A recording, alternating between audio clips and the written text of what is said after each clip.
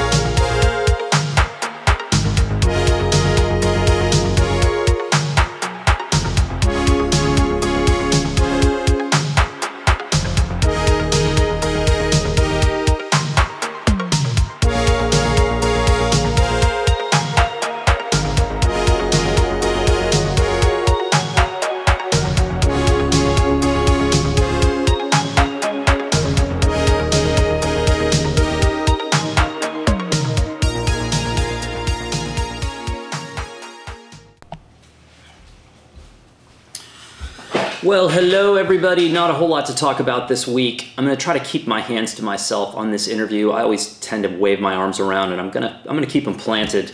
The first thing that I wanted to talk about was Tobias Wolff's book, Old School, which is beautiful. If you're looking for a new book, start there. It's a cross between what I would say is Dead Poets Society and Wonder Boys, two movies that I absolutely loved. It's very quiet. There are certain passages I read over and over again. I think it's really well done. Second point is Fuji released the X-T3. I know very little to nothing about it. I'm sure it's great. I did not get a pre-production model. I did not test it, and I will certainly never do an unboxing video if I ever buy one. In fact, if you ever see me doing an unboxing video, my advice is to come here to my house, come in quickly and just neck punch. Just neck punch me with no warning and try to put me down. There's no reason why anyone should ever do an unboxing video.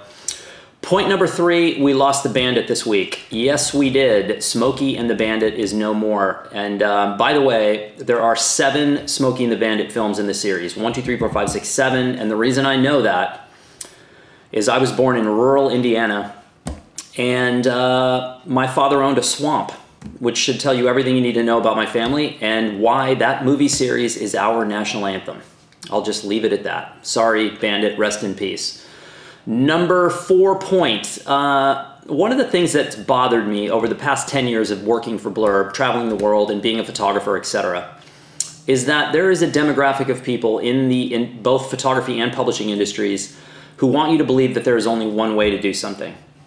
And that is their way or the way that puts money in their pocket. Now, with publishing, that could mean you have to go through a traditional publisher, you have to play that game, and in certain circumstances, I think that that is a great game to play, while in a huge percentage of other situations, I do not think that's a smart play. And with photography, that could mean telling you that you have to be on Instagram or you have to dumb your work down to a level that fits like the generic content world of photography. Let me just tell you this. All of that information is incorrect. It's fake, phony, false. It's not true. Your job as a creative is to be as creative as possible, whether it's publishing or making pictures or whatever, writing, whatever you're doing in life that's creative. You have a responsibility to the rest of society to do that to the best of your ability. That might mean that there is no place for you in these industries. You might not work as a professional photographer. You might not work with a professional publisher. It doesn't matter as long as you're able to make the best possible work that you can. I will leave it at that. I've seen far too many people dumb down, slow down, or get committed into really bad deals that have ended up impacting their career and their finances for a long, long time. Don't be one of those people. Believe in yourself. Lastly, for those of you who want to connect in the field, most of these have been confirmed between now and the end of the year. Victoria, Seattle, Santa Fe, San Francisco, New York, Houston, and probably Sydney, maybe Perth as well, maybe even Brisbane. I don't know. That's it for today. By the way, I now have every piece of equipment known to the filmmaking universe. Not that I used it on this post, but you get the idea. I'll see you next time.